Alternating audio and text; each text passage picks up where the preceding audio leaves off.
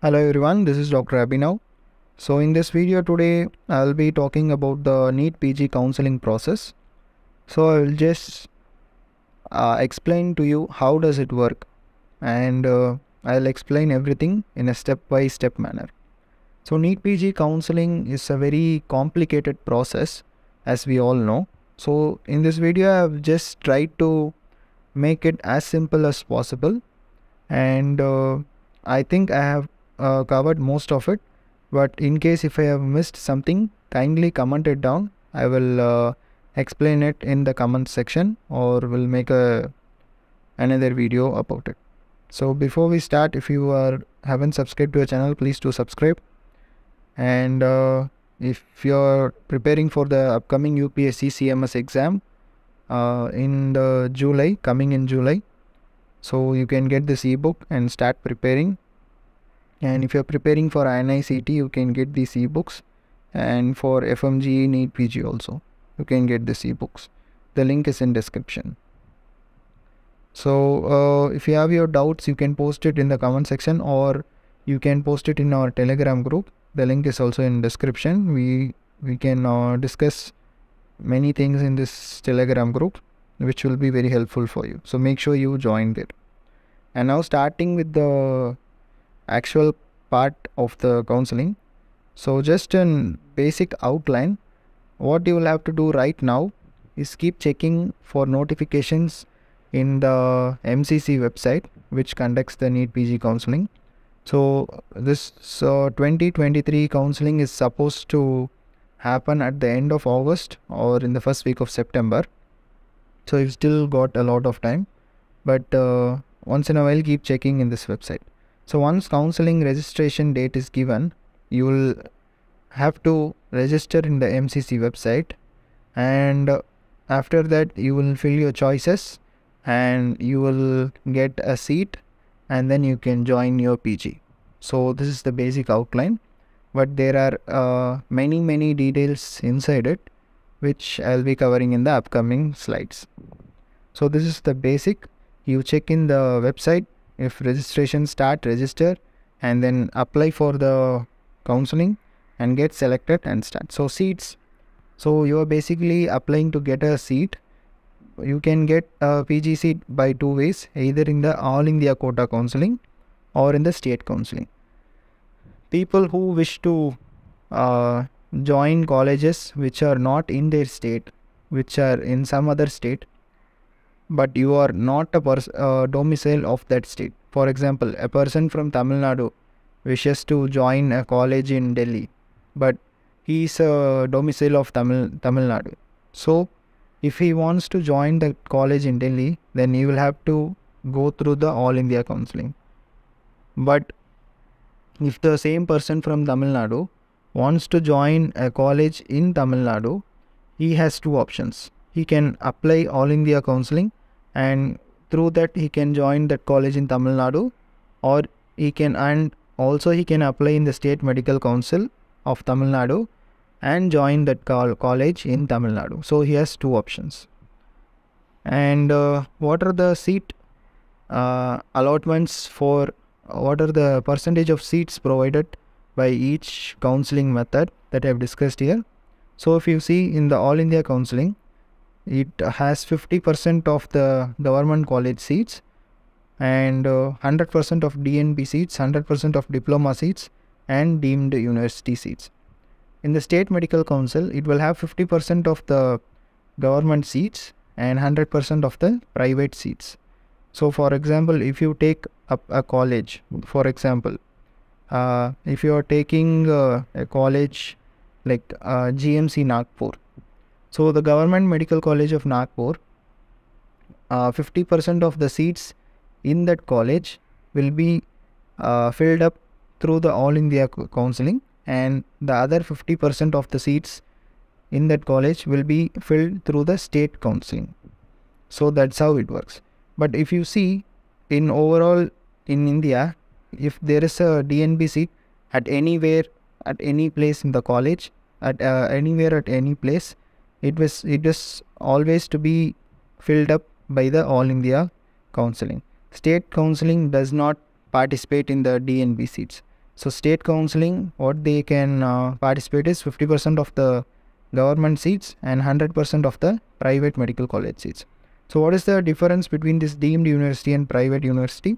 Deemed universities are universities that come under the MCC counseling. So they will be filled up through the All India counseling only. And the other colleges, the other private colleges which are not under MCC, they will be filled up by the state counseling only. So I hope this part is clear. If there is any doubt in this one, please comment it down, because you will have to plan accordingly. And coming to the fees, so registration fees and course fees. So to participate in the All India counseling, you will have to provide a registration fee which is non-refundable. So if you want to participate just in the government DNB or diploma quotas of All India counseling, then you will have to pay 1000 rupees if you are in the general category, or 500 if you are OBC, SC or ST. But if you want to participate in the deemed university also through the All India counseling, you will have to pay 5000 rupees as a registration fee, which is non-refundable. And then the next fee is security deposit, which is refundable. So if you are participating just in government DNB or diploma seats, then you will have to pay 25,000 if you are a general candidate, 10,000 if you are OBC, SC, ST. And if you want to participate in the deemed universities in All India counseling, then you will have to pay a security deposit of 2 lakhs. See, when you register for All India counseling, you will be asked which type of institutes are you looking for. So if you choose you want to join government DNB and diploma seats only, and you don't want to join in the deemed university seats, then automatically you will get a page which will ask you to pay 1000 or 500. But if you opt for deemed universities also, then you will get a page where you will be asked to pay 5000 rupees. So that is how it works. And coming to the course fee, for government it will vary depending on each hospital. Some hospitals will have 16,000, 17,000 fees, some will have 1,20,000. So it will depend, and these college fees will be mentioned during the time of counseling. So when you start doing the counseling, or when you start filling up choices, you will see how much is the fees for that specific government college. So that will be provided during the time of counseling itself. So if you want to check the fees of any college, during choice filling, you can just click that college and check the fees before selecting it. So don't worry about this. DNB and diploma, the standard fee is 1,25,000. And deemed university, private universities, it depends upon their own university. So that can be very high fees. So the process general outline is, you will register first. I have mentioned the fee details already, and then you will do the choice filling.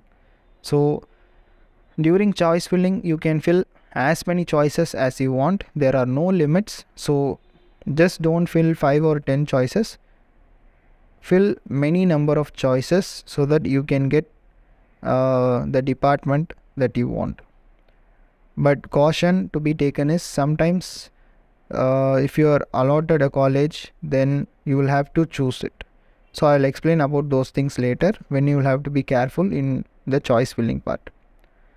And you can also see the stipend, bond, and the preference of which college you want, all those things, and choose accordingly, and then enter it in the choice filling options. So these individual state stipend, state bond, and your choice, your preferences, all those things you will have to know before itself. So regarding this each state stipend and bond, I will make another video so that you will get a clarity about it. These things will not be there in the website, so you will have to know it from elsewhere. So what you do is, you take a paper and pen and write the stipend and bond for each state and see which state you want to be in. So for example, some people from say Karnataka want to do PG in Karnataka, so they want Karnataka as their preference, even though sometimes the bond can be high or the stipend can be low, but they are okay in doing it Karnataka. So all those things matters. Some people are okay to do it anywhere in the country. So for them, the choice of preference, all those things will be different. So you have to see the stipend, the bond, and the preference of you, and make a list. Okay, so make from the keep your best college at the top and the least choice at the below. So you will have to make a list as like that, and then you will have to fill choices accordingly. And after choice filling, you will have seat allotment, and then you will get results, and then you will have to report to the specific college. So this is the MCC website. So this is how you will have to register. So you can see the online registration here.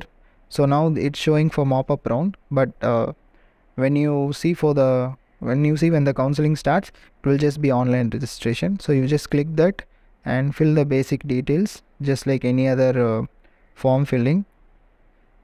And then this is the schedule released last year for the counseling. So if you see, this is the first round of counseling. It says it will start at registration starts at 15 September till 23rd September, and then there is choice filling, and then there is seat allotment, and then you will get results, and then you will have to join it. So if you see here, the reporting or joining date is 29th September to 4th October, but in the next round the registration starts at 10th October. So during this time of 4th to 10th October, side by side the state counseling will also be happening. So this is the schedule of All India counseling round 1. So All India round counseling round 1 will be going on, and once that is about to be done, the state counseling round 1 will start. And once the state counseling round 1 has ended, All India counseling round 2 will start. And this is how it goes. After round 2, there will be mop-up round, and then you will have stray vacancy round. So there are total 4 rounds for All India counseling and 4 rounds for state counseling. So this is the process that I have explained, and this is the All India and state quota counseling. So if you see here, first All India counseling will happen, and then state counseling round 1 will happen. Then All India counseling round 2, then state round 2. Then mop-up All India round, and then state mop-up round. Then All India stray vacancy, then state stray vacancy. So this is the general basic outlines that you need to know before starting the counseling process. So once you have applied and you got your results, how can you proceed? So that I will tell you. So you have registered, you have applied, and everything is done for round 1, and you get the results of round 1, All India quota. Now you have been allotted a seat. Now if this allotted seat is very good, you like it, then you can join and start directly. But if the seat is good, but you want to try it in a better college or a better department, then what you will have to do is, you will have to go and apply in the college that you have been allotted, and then tell them that you are willing to upgrade in round 2. So your seat in All India round 1 will be there, but you can try to upgrade it in round 2. So this is how a good allotment goes. But if your allotment is not good, then you can go for round 2. This is a free exit. Your security deposit will be there. And you can freely exit this round 1 and go for round 2. There is no restrictions as such. But if you are not allotted in round 1, then you can directly go for round 2. So this is how after round 1 results the scenario will be like. And then you apply for round 2, you again do the choice filling part, seat allotment, all those things done, and then you get the results. Now that you have got the results, you have this is how it goes. Now you have been allotted in round 2. Now it's a good allotment. You like the college. Now you can join and start. But in the round 2, the allotted college or department is not as favorable as you wished for, and you want to try in mop-up round. So what you will have to do is you will just not join the seat that you got in round 2, and you will apply for mop-up round. So what are the things that you should consider? Just because you have got a seat in round 2 and you did not join it, you will lose your deposit, security deposit that we had told, 10,000 for OBC, 25,000 for general category. And then if you want to join in mop-up round, you will have to pay that deposit again. This is how, if you get a seat in round 2, the scenario will be like. But if you don't get a seat in round 2, you can go for round 3, which is mop-up round. Your deposit will stay. And previously I had told about seat upgrading in round 1. So those people who have tried upgrading seat from round 1, they get a better allotment this time, so they can join and start directly. But if they don't get a better allotment, either they can choose the round 1 seat, or they will lose deposit, and then they will have to try in the mop-up round. So that is how it goes. Now coming to the All India mop-up round, you have applied again, all the seat processing was done, and you get the results of mop-up round. Now you have been allotted a college. If it is a good allotment, you can join and start. If allotted but you don't like that college, so you don't want to join, what will happen is that you cannot proceed to stray vacancy round. Your counseling is done. You will lose your deposit that you have paid for mop-up round, and then you will have to try the you will have to write the exam next year again and try for counseling. So you should know about this. And in All India mop-up round, if you have applied and you have not got any seats, then you will be proceeding for stray vacancy round. In stray vacancy round, there is no such. What will happen is that whatever choices you have filled for mop-up round will be considered for stray vacancy round. So if you have filled certain choices in mop-up round, say 100 choices, and out of those 100 choices you did not get any seat in mop-up round, the same 100 choices will be taken to the stray vacancy round, and then they will try to get a seat for you. If you get a seat, that's good, you can join. If you don't get a seat, that's all, your counseling is done.